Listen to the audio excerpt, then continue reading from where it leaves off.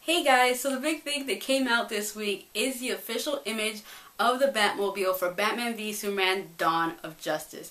Now this image came out after a bunch of leaked images came out. I don't know if they were leaked, but on-set photos came out of the Batmobile, and even though they weren't the best quality images, the Batmobile looked freaking awesome. Regardless how the photos were taken, what angle it was, it just looked amazing. It looks like it's a cross between the Tumbler from the Christopher Nolan movies and the Batmobile from the Tim Burton film. It has the best of both worlds. It has that look of a sports car, but at the same time it has a look of actual tank looking military type of car, which is just great. Now the response towards this official photo and all the other leaked photos that came out of the Batmobile have been pretty damn positive. Most people are loving it. They really like it. There's not that many complaints.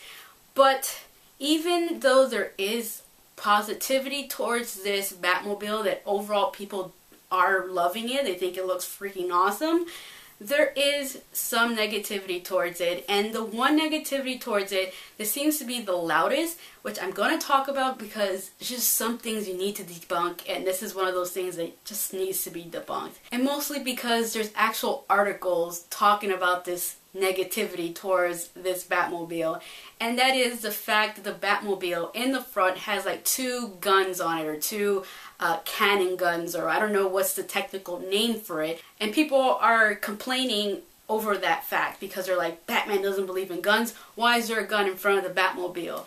And this is something that I honestly don't understand the complaints of, because we literally just got out of seeing the Christopher Nolan Batman films where he was driving around in the Tumbler that had rocket launchers and had guns on it, and he also had a gun, actually had two guns on the Batpod and rockets on it as well. And then if you rewind to the Tim Burton films, that Batmobile also had guns on it. It actually had a machine gun on both ends, and you see him using it at one point to take down this garage door. So it's not like this is the first time that we're seeing guns on a Batmobile.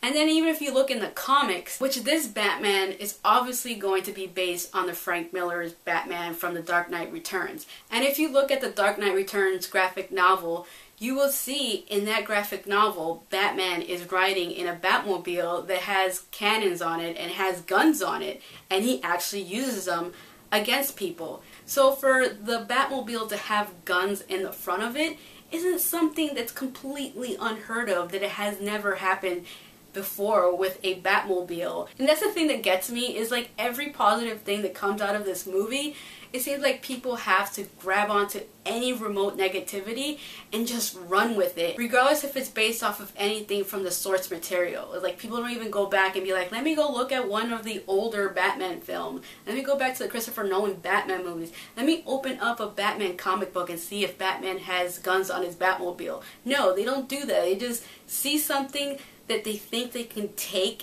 and is remotely accurate as something to be negative about, and they run with it. I'm curious to hear what you guys think of the Batmobile. Let me know in the comment section below. Do you like it? Do you hate it? Is it one of your favorites so far? Do you like another one that I probably didn't mention? Maybe you like the Batmobile from the Adam West TV series? Let me know in the comment section below and we can talk about it. So that's basically my thoughts on the Batmobile for Batman v Superman Dawn of Justice. Thank you all for watching, and if you haven't already, please subscribe. The Maze Runner is directed by Wes Ball and stars Dylan O'Brien and a bunch of other talented actors and actresses.